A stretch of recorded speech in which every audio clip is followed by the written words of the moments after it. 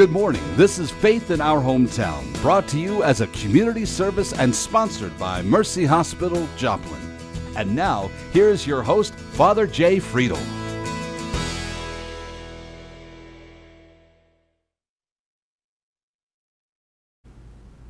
Good morning and welcome back to Faith in Our Hometown. Maybe this is your first time joining us, or maybe you're a regular viewer, but we're happy that you're with us on a Sunday morning for our show that we talk about issues of faith and how they affect us as people of the greater Joplin area. Trying to figure out how we can work together to kind of support each other in all of the different efforts that we do on behalf of the community and on behalf of our own individual churches and faith groups. This morning my guest is going to be Mike Schrage, who is the Executive Director for Good News Productions International. Good News Productions International is one of those signs that for years I drove past and I'd see it off to the side of the road. It's kind of like on, heading out of town north on Main Street, toward Stone's Corner, and off to the side, right past the Zor overpass or whatever, there's that little sign. And so we're going to be talking about Good News Productions International right after we come back after this Mercy Minute. So stick around and join us this morning.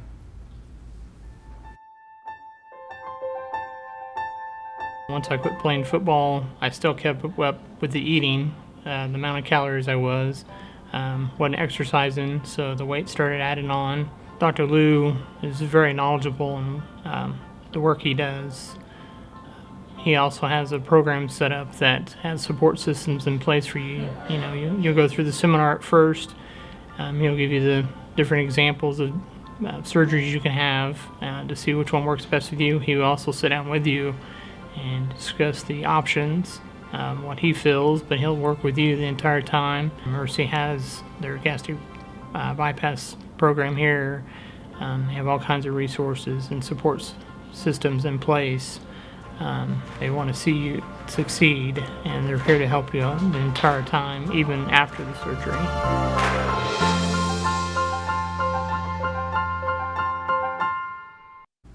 So welcome back again for Faith in Our Hometown.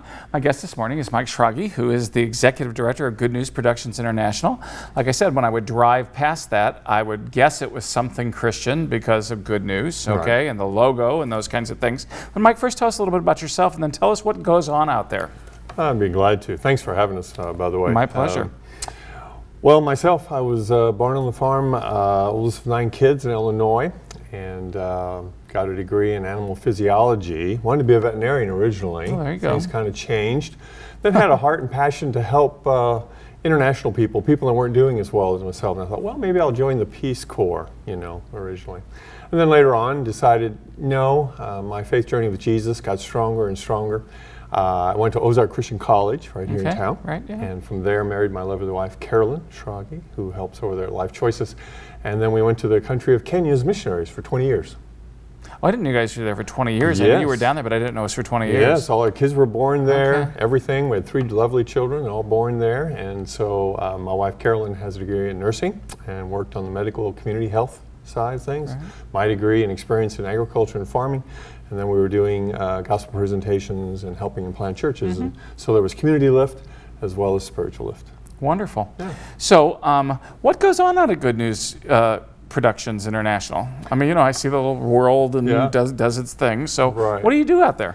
Well, we do, basically what we try to do is say this, is that we make videos or any kind of media that is twofold. It's biblically solid, follows the Bible, and secondly, it's culturally relevant. And by that, what we're meaning is that whatever audience we're targeting, that audience, we will use that audience actors, that audience's language, their worldview, perspectives, their settings, so that it really looks and feels like if we're in Africa, there would be African presenters, and it would be in African languages. So it really looks and feels like it's African. It's not been imported. It's not, as they say, Western in that regard. So what we do in our office, we're about 20 staff there, just north of the Bible College there in North Main, is we're kind of the bridge. We have 17 different studio production sites around the world. people really don't know, but we're really kind of just the tip of the iceberg here in Joplin. Interesting. And so our 20 staff are kind of the bridge between about 80 staff that are non-American in these 17 studios. And then we have about 250 churches and about another 600 individual families or donors for a composite of 800 around the U.S. that support the budgetary needs of these 80 people as they do media production, which isn't an inexpensive endeavor, actually. No, it's. I'm always amazed at how much it takes to make something look good. Oh, yeah, yeah. We chew up media and go through the minutes and have no idea. Oh, that took a whole week to do that 1 minute. Exactly. Yeah, so. I was very impressed. When I. Went to the Life Choices banquet last year and saw the production. That's when I first found out what you all did, because I was like, oh, well, and Karen said, yeah, Mike's company did that. I'm like, really? And I was like, well, okay. And and so that was when I started to find out about Good News Productions International. So I was like, I was very impressed with the piece. It was very, speaking of having it speak to, its current market and a current language, it was just like very fast, very frenetic, which was definitely a millennial piece, for that age range. And just like images just bombarding you back and forth. And I was thinking, yeah, you figured out how to speak to that generation. It made me a little dizzy, but with my, I got a little ADD going, so it kind of worked for me. But that's what that would take.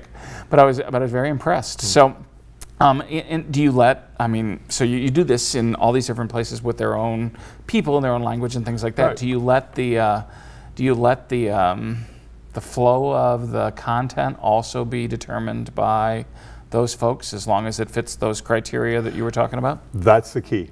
We believe that nationals know best. So again, in Kenya, where we lived and worked, we started one of those 17 production sites, and the Kenyan people, know the issues. Right. They know their communities, and so they do a lot of their own ideation and everything themselves.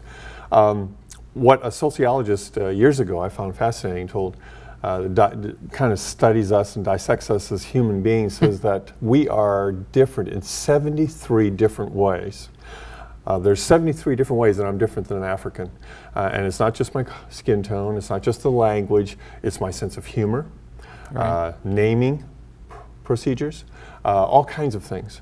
And so we cannot just think that, well, if we're just going to translate something into their language, that does it well enough. Oh no, if we've ever gotten something that was at Christmas time, an instructional piece, and it tells you how to do this, and you use the word woman's instead of women, we immediately know, oh, somebody tried to translate that and slipped up a little bit, and immediately we justify kind of saying that was probably not as good a piece, or we question the audacity, sure. the authenticity of that thing. Well, it's just a distancing factor. It gets in between you and the message you were trying right. to deliver in the first place. That's right. And I'll do that sometimes. I'll do that sometimes when I read other Christians' literature and things like that, because it's a little tone deaf to me in the way that I'll approach our spin to Christianity mm-hmm. and Catholicism, because it's got its own little flavor, as does Baptist, as does Pentecostal. They're all different flavors of what might be the same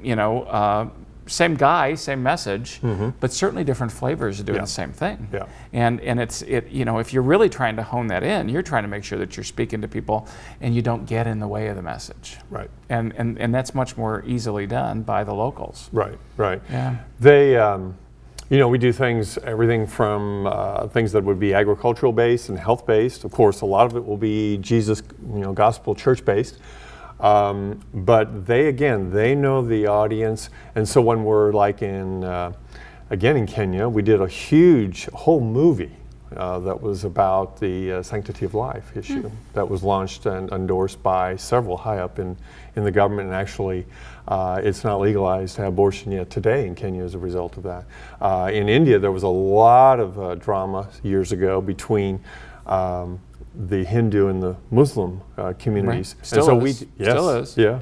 And we did several pieces that said, you know, can we get beyond that and really look at just being peace givers and helping people in communities, things like we focused on doing eye clinics and things of that nature, something that we could all rally around Right. I mean, you know, for the benefit of the community. Yeah, just regardless of what direction we're going to come from, is there anybody out here in our hometown that would be against healthcare? I mean, you know, Right. is there anybody that'd be against taking care of kids, anything against education? I mean, you know, we got to find those things that unite us, which I think is really important. We recently had some of the newer production teams down in Nicaragua, and some of the deals and topics they're dealing with are things like sex trafficking issues are there, just as bad as they're in other places in the world.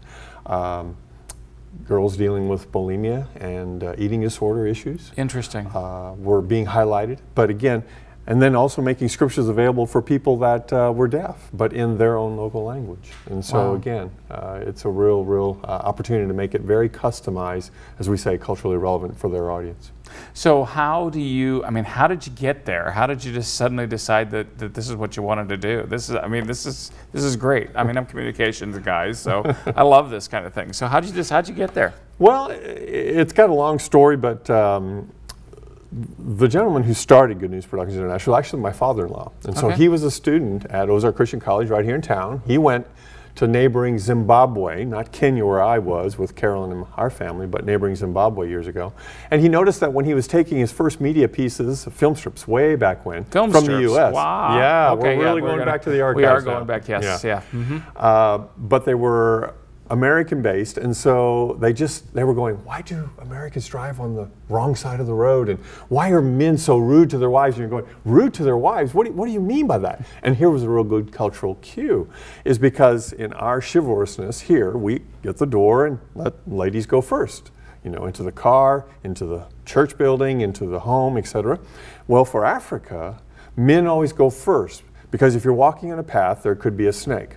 There could be something that's poisonous. There could be, if you go into the home, there could have been a perpetrator lurking around the corner. So you always go first, and that shows your love, is that you're putting your life on the line. Right. Well, they're seeing that men are putting themselves as being weaselly and being weak and being scary cat. Well, those things are usually true, but that not for the reasons that you're pointing out, yeah. And so he saw that and put up the film strips and said, they're getting off message, you know. Well, when we were talking and he was discussing with his African colleagues, they said, well, you saw the media drew people, but it was the wrong kind of media. Why don't we just make our own? And so that was the idea of Good News Productions International, starting from an American missionary, my father-in-law, Zaid Nutt, and an African, a Zimbabwean by the name of Michael Nyandoro. And the two of them then brought the expertise of media along with nationals and combined it together to be culturally relevant and biblically based. And that started, and it started to explode in all kinds of ways, and all kinds of other missions said, hey, could you do this for us? Could you help us? And so when they had to come back home off the field in 1975, because of some medical reasons for one of the children, they said, well, that was a good run. You know, it was in Africa and it's going to stay in Africa. And people said, no. This has applications globally. Sure. And that's when, instead of it becoming Good News Productions Zimbabwe, or Rhodesia back then, it became Good News Productions International.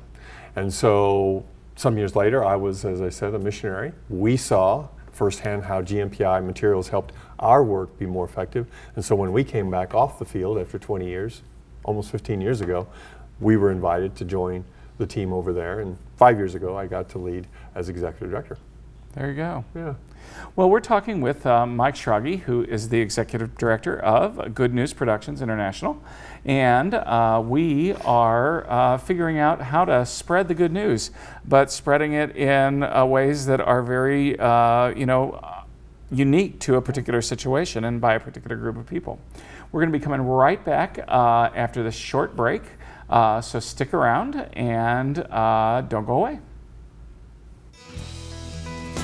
You're watching Faith in Our Hometown on KSN TV, brought to you as a community service and sponsored by Mercy Hospital, Joplin.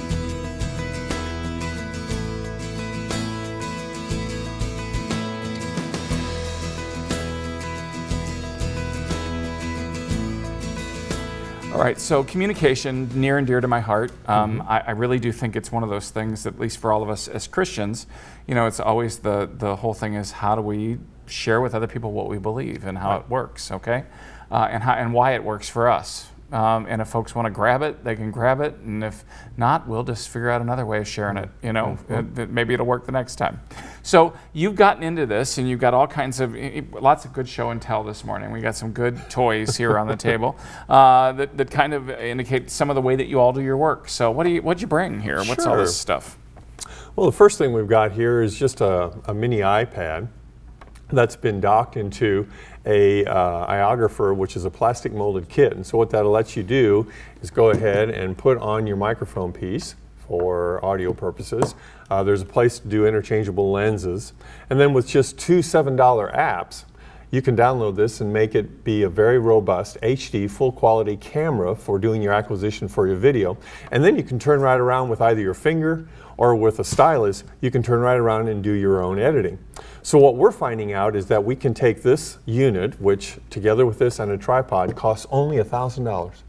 And we can take it to people who have like an 8th grade education in Africa, Central America, Asia, wherever, and they have a real desire to be a communications expert and really help use technology to propagate faith and propagate their love for Jesus Christ.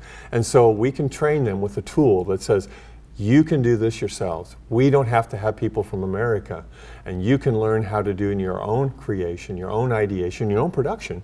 And it doesn't take thousands of dollars of studio money. It doesn't take lots and lots of training. It's very user-friendly. Yeah. So that's one. So that's how you get it produced. Well, a lot of places in the world, Father Jay, there's not electricity yet. Right. We lived in one of those places. And that's what I was going to say. Yeah. Electricity, computers, so where's all this stuff for? So my next little show and tell gadget here, it looks just a little bit bigger than a cell phone.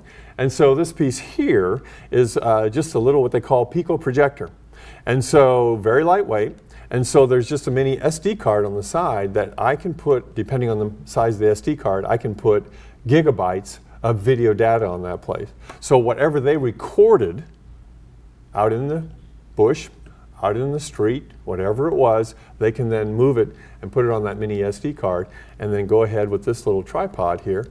This little thing can sit up. I think the little tripods are really cute. Aren't they? They almost have a personality of themselves. They kind of do. You kind of have to name them, you know, or something there. And so then you can turn it on and just show it there. It'll do a 4x4 picture. It runs.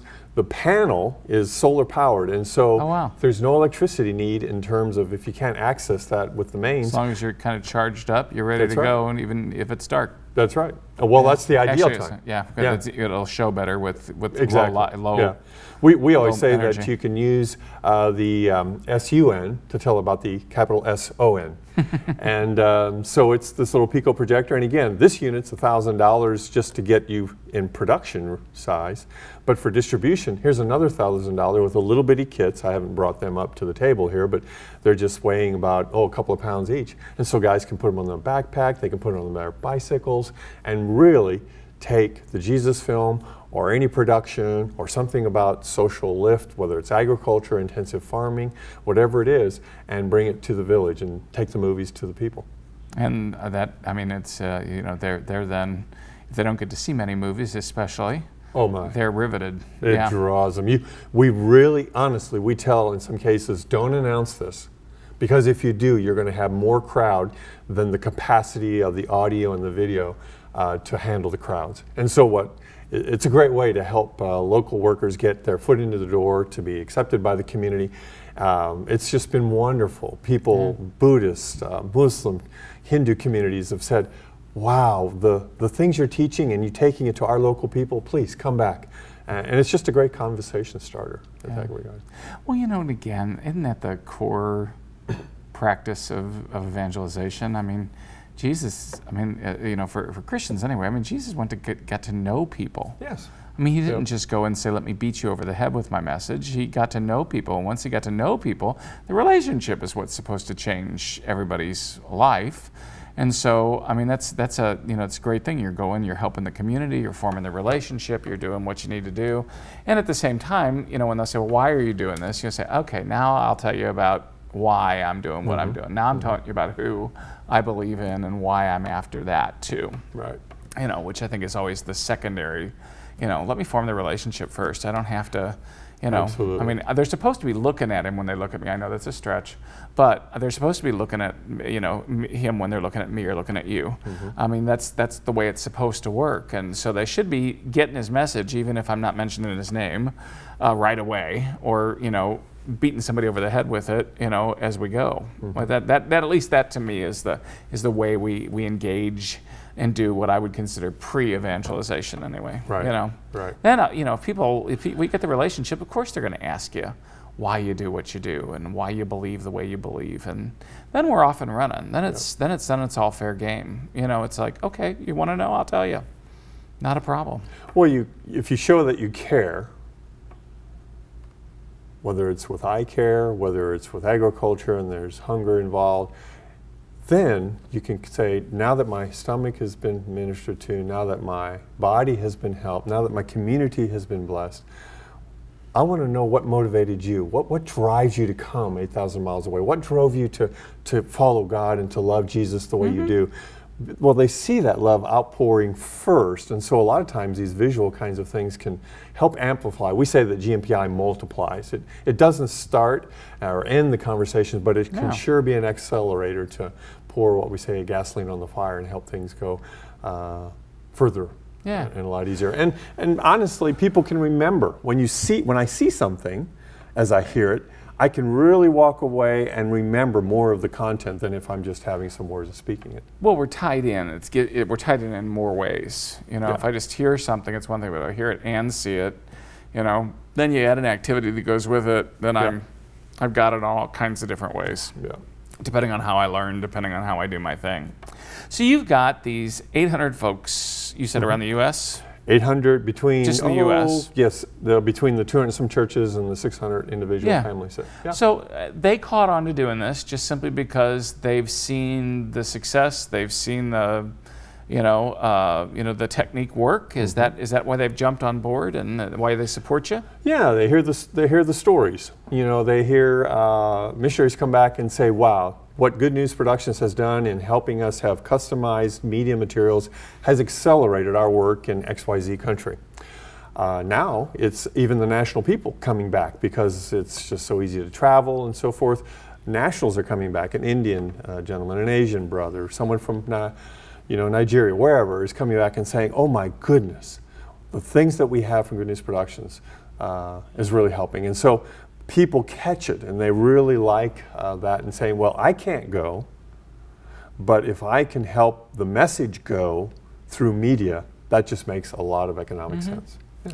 So, I mean, I assume, if somebody is interested in being the 801st, there you go. I'm sure that you can tell them how that would work. Sure. Yeah. So, several ways. First would be you can get on our website, which is simply www.gnpi.org. GNPI is easier to say than Good News Productions International, but it works. Yeah, it works. Yeah. So www.gnpi.org. And then our phone number is simply locally here, just 417-782-0060. 782-0060. You got it. And I'm glad you had 3 zeros in there instead of 3 sixes. Okay. That's probably good. 0060. Okay. Well, good. So that if somebody wanted to jump on board and provide a kit for a missionary, you could make that happen. Absolutely. And if they wanted to come and help put them together, there's volunteers that can help on our campus. There's mailings that need to be done. There's always maintenance things. There's these kits that can be assembled. So there's a host of ways that there's volunteer as well as financial help as well that can be helpful. Wonderful. Yeah. So what do you see next for GNPI? Oh, thank you for asking. Apps, I got an app for that. Okay. I've got my phone here, and we have a GNPI app, by the way, that you can just go to your local app store and download it. Either there's an Android or Apple Store. But that will give you notifications of the ministry. And for any of you that out there that are grandparents or whatever, just ask your grandkids about that GNPI. Tell your other grandkids the App Store or whatever. They can help you if you don't know what's going on. Yeah. And so applications that are going on your phone, and so what we did with the videos, we can now put them on our phone, and so now we're delivering, while we're sleeping here, I can deliver a 3-minute Russian piece in video to somebody over in Russia that wanted to know something about Jesus in his own language, and do it through, say, YouVersion, which is the most popular Bible app these days. We provide content in multiple languages to them. And so he, as a Russian citizen, has downloaded it, and he's reading it, and he wants more material. Well, we're sleeping, we're resting, and so forth, but we delivered that via the internet, downloaded it straight, put it in his pocket, and it costs nobody anything, and he can do it on his own time, in his own language, and even respond and chat back to someone on the other end to do follow-up. So it's very laser focused, and it's very much about the user being more user-friendly, and also being user-aware than what we said was broadcast, where they had to say, well, it's television, there's going to be a certain time, it's going to be a certain station, a certain topic, but now I can be in charge of controlling the content. So apps and the internet, that's where it's at. Well, it is where it's at, and I think that most of us would agree that if we are not trying to figure out how to engage the tools of a new generation, we're going to in some ways be left behind because, well, St. Paul had to get on a boat and go travel from spot to spot. That's what they had. Yeah. Nowadays, rarely will we get on a boat and go somewhere, but we are going to get on an app and transfer those messages. We're going to be right back after this Mercy Minute. Thanks for joining us. Stick around.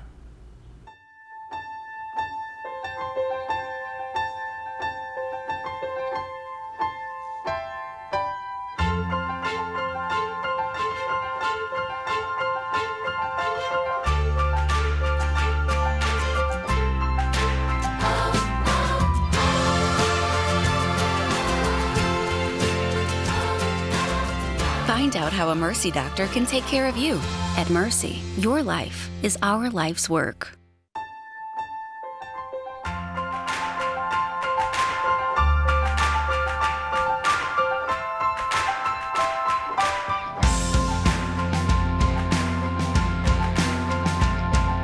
Quality, safety, and an exceptional patient experience. Mercy is grateful to be recognized as one of the top 15 health systems in the United States. At Mercy, your life is our life's work. Well, thanks again for joining us for another Sunday of Faith in our hometown. My guest this morning has been Mike Schrage from Good News Productions International, and we've been talking about how we do evangelization, how we spread the good news about what we believe in this day and age. Talking about how that's been done, and kind of from right here in good old homegrown Joplin, an idea grew up. People wanted to proclaim the news, went to different countries, figured out that it was more effective to let people figure out how to do that in their own language and with their own way of presenting the message. That message has now continued to grow and continues to happen right out here on North Main, if you will, and continues to spread. So we all, I think, regardless of what we believe, and for those of you that aren't Christian, when we believe in what we believe in and we believe it's made a difference in our lives, we want to share that with other people. And that's just one of the basic tenets of how we share faith as people on this earth. When it's made a difference in our lives, we want to share it with other people. So join us next week for Faith in Our Hometown. I hope you have a blessed week. Thanks for watching. Faith in Our Hometown can be seen Sunday mornings at 6:30 and 9 a.m. on KSN. Brought to you as a community service and sponsored by Mercy Hospital, Joplin.